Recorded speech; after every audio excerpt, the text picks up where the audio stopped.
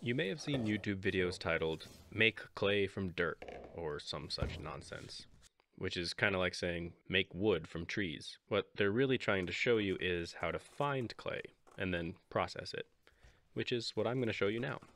Recently, I found some clay outside of Madrid, Spain. I grabbed a few samples and brought you along with me to see how I go about finding wild clay in new places.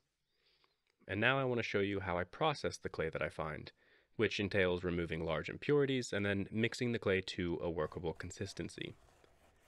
Much like finding wild clay, processing it is much easier than you might imagine. Next week, I'll show you how I test these samples of clay by making bars for measuring shrinkage and porosity, as well as throwing a sample to gauge how plastic it is.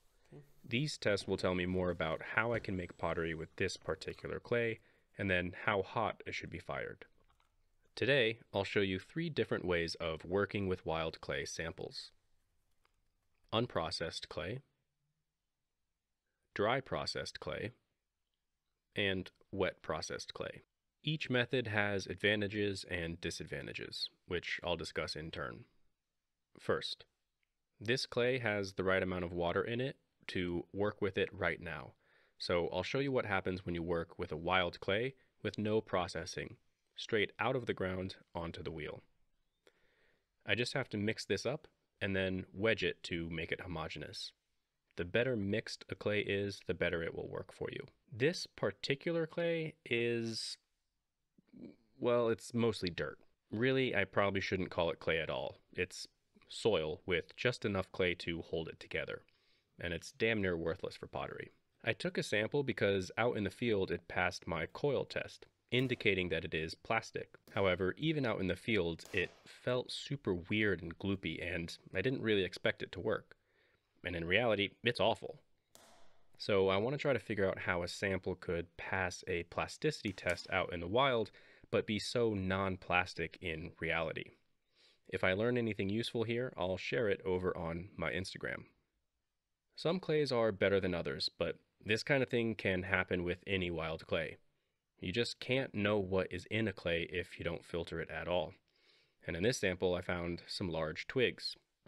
This makes throwing difficult, and not only that, but chances are that this would explode in a kiln, because that twig won't give up all of its water, which will turn into steam and build up pressure and then explode in the kiln. I have successfully thrown pieces from unprocessed clay, with fairly large rocks in them even.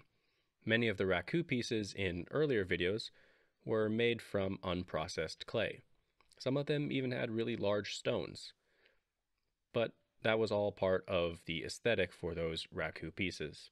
I really recommend processing your clay with one of the following methods, and if you find that your filter doesn't collect much in the way of twigs and rocks, you can try using that same clay unprocessed. Here, I'm processing that same sample of clay using the wet method. I already know it's a terrible sample of clay, but let's see if it improves at all with processing. Hint, it doesn't. So I'll add a bunch of water, mix it into a runny slip, and then pour it through a sieve to catch any of those twigs or rocks that might be in it. The finer the mesh you use for a sieve, the more stuff you'll remove. Then I pour the slip into a bisque-fired bowl. It's made thick, and because it is porous, it will absorb the water from the slip and leave behind a workable clay. Or it would if this stuff weren't so awful to use. Again, I think it's largely organic matter, that's decomposed plants and animals, which is not clay and can never be made into clay. The wet method is a good method when you have the time and space. The more clay you process this way, the more time it takes to dry, and the bigger the drying vessel you need. Check out a previous video for some advice on how to dry larger amounts of clay. This bisque bowl technique is good enough for little samples, and it's easy to throw these bowls out of a cheap terracotta clay. You can see that the bowl gets dark as it absorbs the water from the slip. The benefits of the wet method are that it takes less active time. You just mix everything with water, pour it through the sieve, and it's all pretty quick. Plus, it hydrates every clay particle so that when it dries out to the right consistency, you've got a clay that is as plastic as it can be without aging it. It's really as good as using a commercial pug mill for hydrating the clay and then leaving behind a clay that has no air bubbles.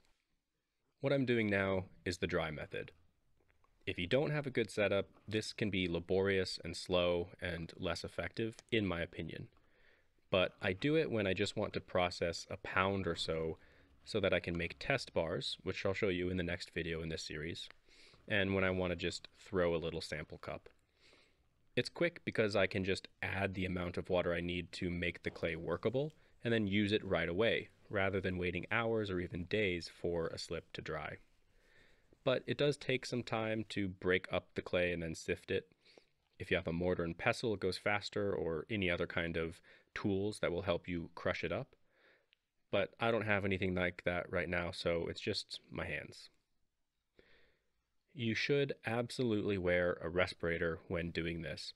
Dry clay is bad for your lungs, especially when you have repeated, prolonged exposure. In other words, if you're a potter. I'm not wearing one because I'm dumb, and you should not mimic me. Most clay requires something in the neighborhood of 20% water by weight. So this sample is 275 grams of dry clay, so I'll add about 55 grams of water. I'll start there and add a little bit more if necessary.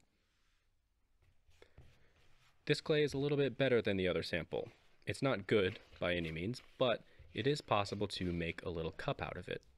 So tune in next week to see how these clays work on the wheel, and to see how and why I make little test bars for each sample. I'll also talk more about how I evaluate a clay's usefulness for pottery. Even a clay that doesn't work well on the wheel can be useful in glazes or as slips. Future videos in this series will continue this process of finding, processing, using, and testing wild clays, including all of the various tests and experiments that I do. I hope that you'll find it useful, and I'll see you next week.